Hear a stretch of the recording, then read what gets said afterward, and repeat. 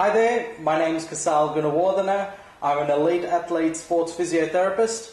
I've been a physio for about 15 years now, and in that time period I've been fortunate enough to work with thousands of different athletes.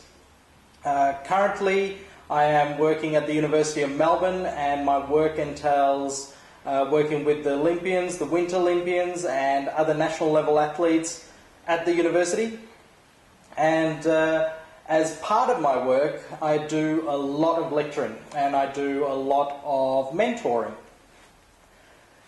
In my career, I found that, especially at the early stages, there were some days or during some sessions with my athletes, I was getting great results, and then there were some sessions I would do and I wouldn't be getting the same results that I would like. And I've always wanted to work out why that was. I mean, I was applying the same skills, I was applying the same clinical reasoning, I was applying the same knowledge that I had learned at university. And I was trying to figure out why. Why did sometimes things go well, sometimes things didn't go as well?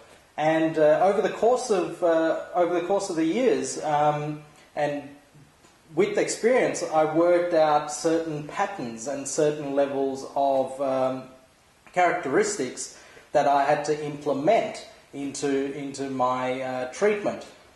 So during this lecture, which I've called the 5 basic elements to provide effective treatment every single time, I'd like to share that with you. I'd like to share what I have learned over the last 15 years.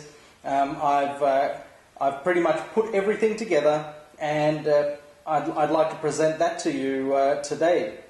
Because if you've ever fallen short in your treatments, or you're not getting the wow factor, and you simply don't know why, you could pretty much do a few of these things that I'm going to explain in my lecture, and you can try it out and you can see how well you go.